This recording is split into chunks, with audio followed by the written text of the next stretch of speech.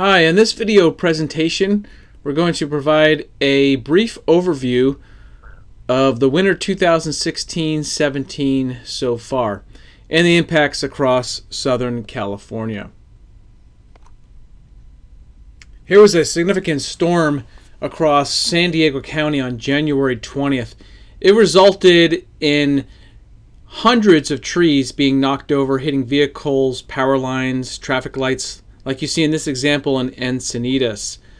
Winds of 55 to 65 miles per hour were recorded on January 20th. Here's an example of one of the high water rescues that were successful. This one occurred in Marietta. There were others in San Bernardino, along the Cajon Creek, and also in northern San Diego County in Fallbrook. The rain on January 22nd was 3 to 4 inches widespread in about 12 hours or less across Riverside and Orange counties. In January, we also saw massive snowfall of about 60 inches in a few days up near Big Bear. The massive snowbanks caused difficulty with driving. Then in February, another storm impacted California, this one on the 17th.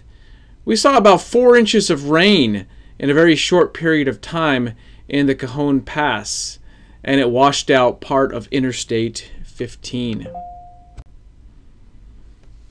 We also see that on this event here, strong winds impacted San Diego and Orange County. Here was one of the impacts. A massive eucalyptus tree blocked off Highway 163. In fact, several of the trees fell across the freeway. Towards the end of the month, on February 27th, flooding occurred in the San Diego River area, where about 4 inches of rain occurred in less than 24 hours. In the mountain regions of San Diego County, up to 8 and 9 inches of rain. The flood stage on the San Diego River reached 14.15 feet. That's the third highest all time. Here's what it looked like Tuesday morning along the San Diego River near 163. All right, let's take a look at what this had for an impact on our drought. Massive changes across the west on our drought monitor. Currently across our region, most of the area is sitting at the D0, or the lowest level of the drought. Changes over the past few years are evident here. We've seen significant improvement and category changes of up to 5 across central and northern California. Across Southern California, we've seen improvements of at least 3 categories. Going back to 2015, you can see most of California was in the D3 and D4, and now very little of the state is in that drought. Another way of looking at it is the change in the categories all the way back to 2000 on the far left. Our most recent 5 to 6 year drought on the right. You can see that dramatically we've improved thanks to the significant rain and snow of 2016 and 17. Some of the improvement is now being realized in local reservoirs, as shown here. Reservoirs that were near 1/4% full are now up to 70 or 80% of capacity. Our satellites can also show the dramatic difference from 2017 compared to 2016. Snowpack, even in Southern California, is much more significant, as shown here. San Gorgonio Mountain has 33 inches of snow water equivalent sitting in that snowpack. You can see on the satellite very green conditions across parts of the Inland Empire and San Diego County as compared to last year.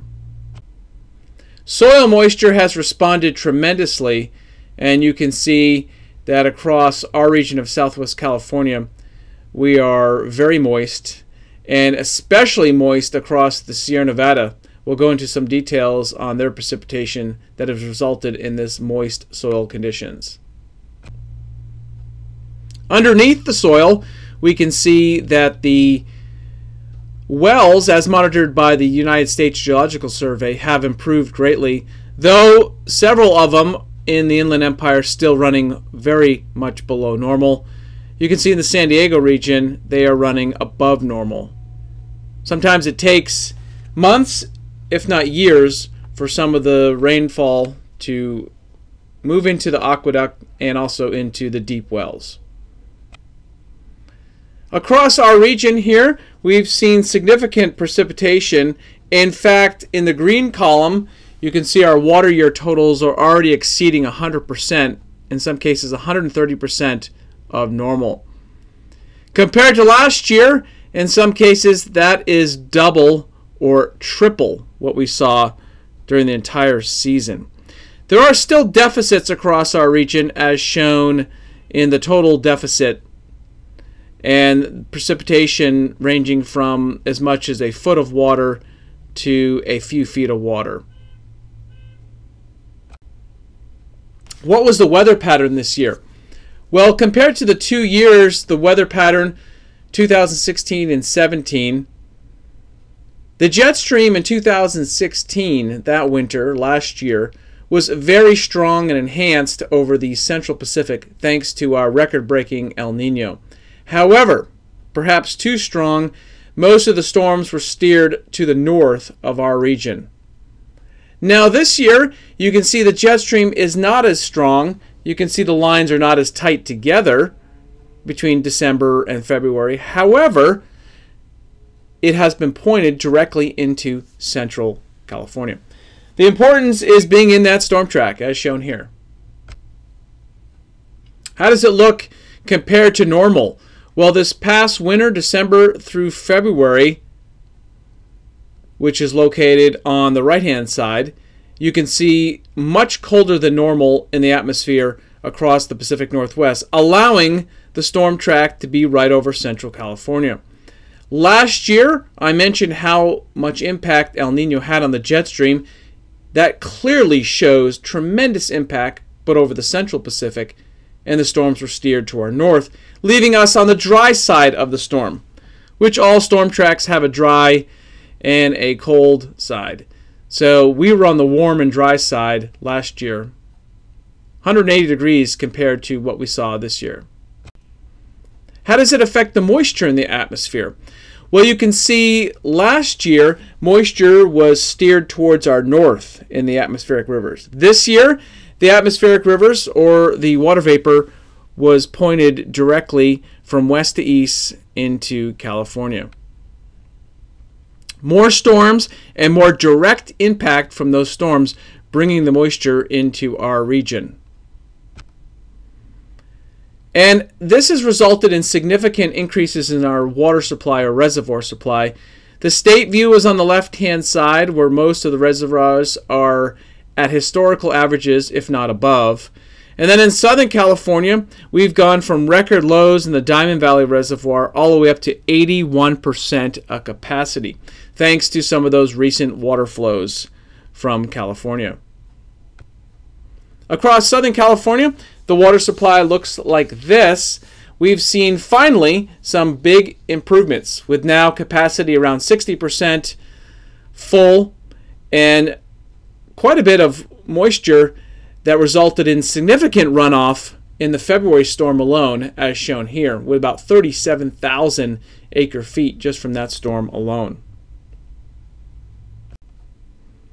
The precipitation across our region, December through February, one of the wettest years on record. You can see the storm track I showed you in the prior slides, very evident here, with 150% to 200% of normal across California because of that direct track of the storm track. That wasn't one storm, it was many storms as it persisted December through February. Now, across the entire state of California, if you add it all up from the start of the water year, October through February, it is the wettest year on record.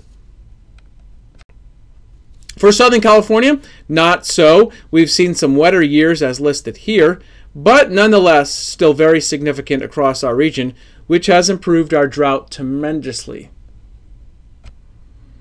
How about the snowpack? This is very important for water supply and water management and ultimately getting out of droughts. Across the Sierra Nevada, what I did here is I compared the snowpack to some of our wettest or snowiest years on record, including 97, 98, and the snowiest 82, 83. And you can see we are very close to those values, even though we have tailed off with the recent warm weather and dry conditions in March. Across Southern California, here are the statistics for snowfall in Big Bear.